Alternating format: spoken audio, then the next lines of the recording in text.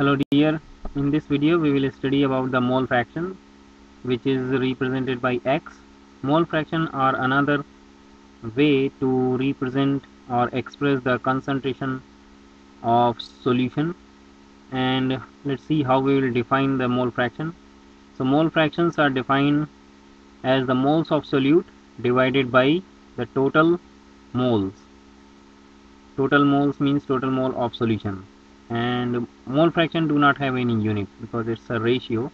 So let's see how we will define this. So mole fraction x is equal to mole of solute divided by total mole of solution, which we can also write like this: mole fraction x is equal to mole of solute divided by mole of solute plus mole of solvent. So this means we have to consider, or we have to add the moles of solute and moles of solvent both when we will divide the moles of solute. Then we will get mole fraction using this formula. So let's see one example to understand better. In this example, mole fraction of HCl in a HCl solution is represented as XHCl. So XHCl means mole fraction of HCl. So if a solution contains 1 mole of HCl, which is equal to 36.5 gram of HCl, and 8.00 mole of water, which is equal to 144 gram of water, then the mole fraction of HCl will be, means how we have to calculate mole fraction of HCl. So how we will calculate? Mole fraction of HCl will be equal to mole of HCl divided by mole of HCl plus mole of water. So now we have to add all these values in the formula.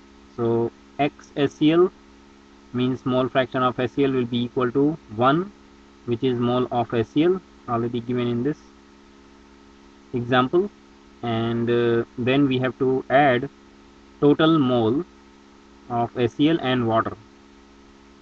So 1 plus 8 is equal to 9, and then when we will divide 1 by 9, we will get answer 0.111.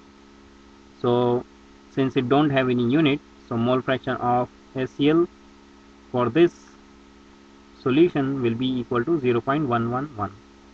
And here is one more important thing, that the sum of the mole fraction of all components of a solution must equal to 1.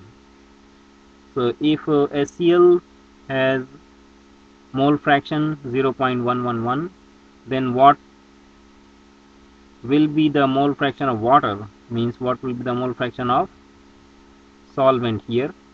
So how we will calculate? That is very easy. Mole fraction of water will be equal to 1 minus 0.111. So with that will be equal to 0.889. So when we will add these two together, the total sum will be equal to 1. So the mole fraction of all the component in a solution must be equal to 1. It will remain always 1. So this was about the mole fraction. It's a very simple example, and we will calculate another, or we will solve another difficult question in next video.